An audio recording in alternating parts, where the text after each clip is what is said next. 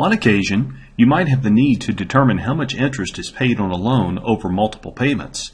For example, suppose you are preparing a tax return and need to know how much interest you paid during the course of the year. There are multiple approaches to solving this problem, including building a full amortization schedule in Excel. However, the fastest method in Excel may be to use Excel's cumulative interest payment function, and in this tip, you will learn how to take advantage of this little-known feature. Consider the worksheet currently shown on screen. In cell B7, a formula containing the cumulative interest payment function has been entered to calculate the total interest paid beginning with payment 7 and continuing through payment 18. The syntax of the formula containing the cumulative interest payment function closely resembles that of a formula containing a normal payment function. More specifically, notice that it references first the interest rate, followed by the number of periods, followed by the principal amount of the interest.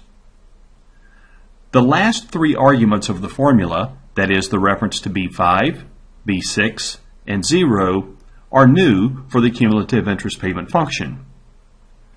The reference to B5 indicates the starting period, in this case, payment number 7. The reference to B6 indicates the ending payment number, in this case, 18.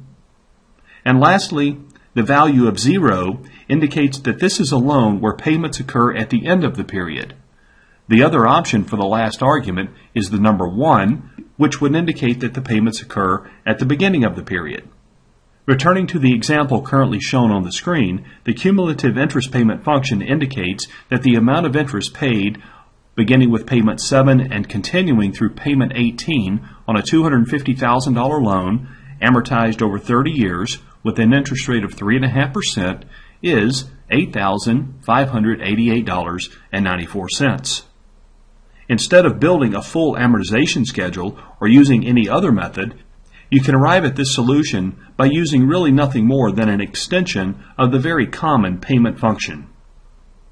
While numerous methods exist for calculating the amount of interest paid over multiple loan payments, perhaps none is easier to implement than Excel's cumulative interest payment function.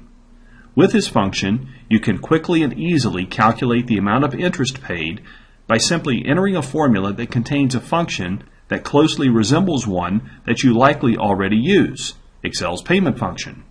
Therefore, the next time you need to calculate the amount of interest paid over multiple loan payments, consider using the cumulative interest payment function to speed the process of obtaining the correct answer. On behalf of everyone at K2 Enterprises, thanks for taking time to watch this video tip. For more information on the training courses we offer, please visit our website at www.k2e.com.